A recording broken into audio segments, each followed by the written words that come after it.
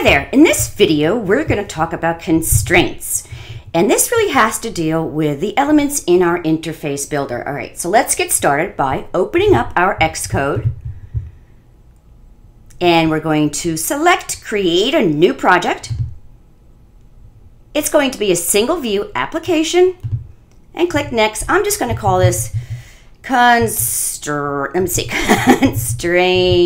There we go. Constraints app. It's not really going to be an app. We're not going to be connecting any of the elements to code, but this is just a demonstration on constraints. So the rest should be, if you've used this before, be auto-populated. The language is Swift, devices is universal, and we're going to click Next. Save it to your file, and here we go. Here it is.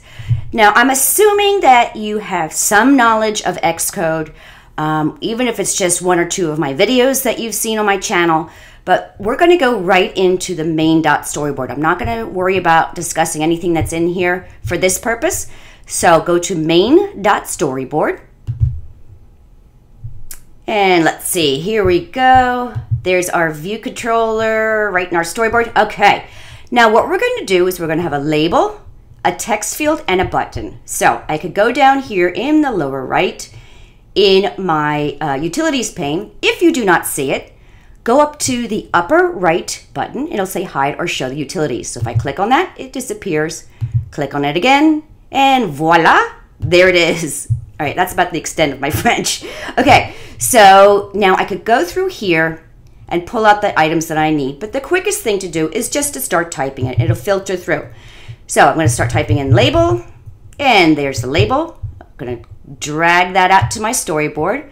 I'm not going to really deal much with these blue positioning guides. I'm just going to pop them down. The next thing I need is a text field. So there's text field. So I just started typing in the word text. I'm just going to give this some room. Nothing great. Okay. The final thing is button. So I'm typing in button. There's the button. And there we go. All right, so I'm going to give these some background colors just because it'll be better to see. So clicking on my button, and I'm going up to my utilities pane, and I want to go to the one right in the middle. It looks like an arrow pointing down. So it's the Show Attributes Inspector. So I'm going to click on that, and I'm going to scroll down. Now we know we're on our button because it says button right up here.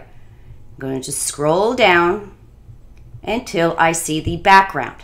It's under the view. So background is set to default. I want to make it a color. Let's see. I think I'll make it this orange color. If you don't have some recently used colors up here, not to worry. You can simply go down to say other. And I'm just going to pick it from this crayon. Let's see. I'll make it red. Eesh, that looks terrible. That's okay. I'm going to make it red. Let's see if I can click the label and change that background color to blue. There we go. And let me just go back in here. Click that off. Make this a little bit bigger. All right. Again, I'm not worrying about these Xcode blue alignment guides because they're really not doing me any favors, and I'll show you why. All right. Let's close out our utilities pane by clicking on this upper right button. There we go. The next thing I want to do is I want to open up the assistant editor, but we're going to do it a little bit different. So here is an interlocking circle. This is the Show Assistant Editor. So I click on that, and by default, I have it set up to go to my viewcontroller.swift, which is normally the case when I'm making connections, which I'm not going to get into in this video, but like I've said before in my previous videos on building out small and simple apps, I show you about those connections. But for the purposes of this one, I'm going to switch it to not be the viewcontroller.swift that I want to see, but I want to see a preview of my storyboard of what it would look like in the simulator. All right, so to do that, I'm going up to automatic here. I'm going to go down to preview, and I'm going to say, click over to main.storyboard preview. Okay, this is what I wanted to show you. This is what it's going to look like in the iPhone simulator. It's not exactly looking like we have over here. Let me just close this out here. Okay, it's not exactly what we got going here. Everything looks pretty decent. It certainly doesn't look like this, that's for sure. And now if I go down, this is currently in the portrait mode. If I go down right here where it's got the square and this counterclockwise arrow, I'm going to click on that, and that's going to show it to me in a landscape mode. So if I give it some room, see, it's fine like that. But again, switching back over to portrait, not so much. All right, let's get that set up so that the looks will be consistent, whether it's in a portrait or landscape mode. All right, now, the first thing we're going to do is I'm going to click on this label. I'm going to go down to these 3 buttons down here, and I'm going to the middle one. It's sort of a square in between 2 vertical lines, and it's the pin button. So let's click on that pin button. And the first thing I want to do is I want to set its constraint. I want to set its upper constraint on where exactly it's going to fall below the top of the view. So I want to set it to be a certain distance from the top of the view. And to do that, I just merely go to this red bar up at the top, and I click on that, and it's got it set to 62 points. And that's the distance between the top of this button, the label, to the top of the screen. And it goes down here and it says add 1 constraint. All right, that one is done. But now look, in our preview, it gets shifted all the way over to the left. That's an easy fix by going to back down. We're gonna go to the alignment tool, which is right to the left of that. So click on align. And what we wanna do is down here toward the bottom, it says horizontal center in container. And what that's going to do is just horizontally center it. So I'm going to check that box, leave the 0 right here. We're not going to deal with this for now. I'll get into other videos that we get more in depth with these constraints. So I'm going to just click add 1 constraint. Okay, perfect. That looks pretty good. It's in the center of our preview. We're going to simply do the same for the text field. And I'm going to go back down to my pin button, click on it. This time, I'm still gonna click the top, and this is gonna be the amount of points it is from the next element, which is this label, okay? So it's gonna be 34 points between the label at the top and the text field itself. So again, I click on that bar, I'm gonna add 1 constraint. Perfect, but look, over here, it's got it just over to the left again.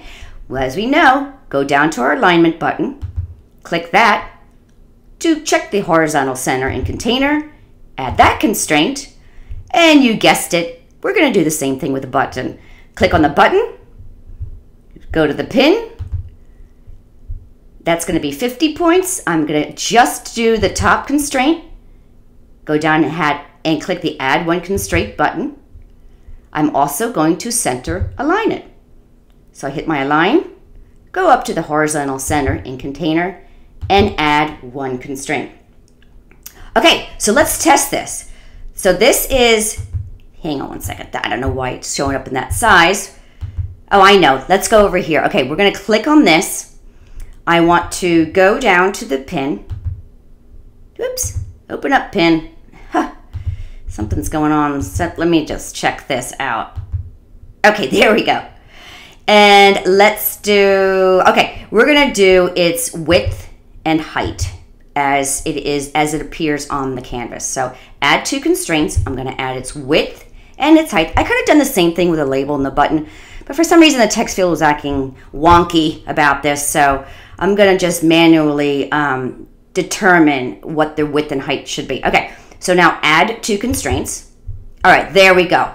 That's looking good. The label and the button all look good in the preview to the right. And I'm going to go down to the bottom and click this arrow. Looks fine. Let me give it some room here. Looks fine in the landscape position, and it looks fine in the portrait position.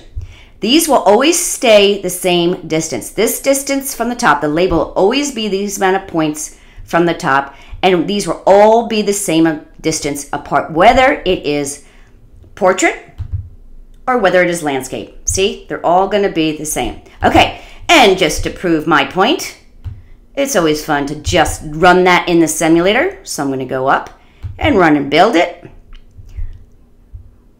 There we go. Build succeeded. No surprise there. We didn't really do any coding, so this is all about constraining. Okay, so there's our constraints app, and here it is. Now, if I want to rotate it, I can go up into the iOS simulator menu and click on the hardware and hit rotate left, and there you go. Hardware, and then rotate right. Okay, everything looks good. We'll get into more detailed constraints about getting these to align with each other on various sides and things like that in videos upcoming soon.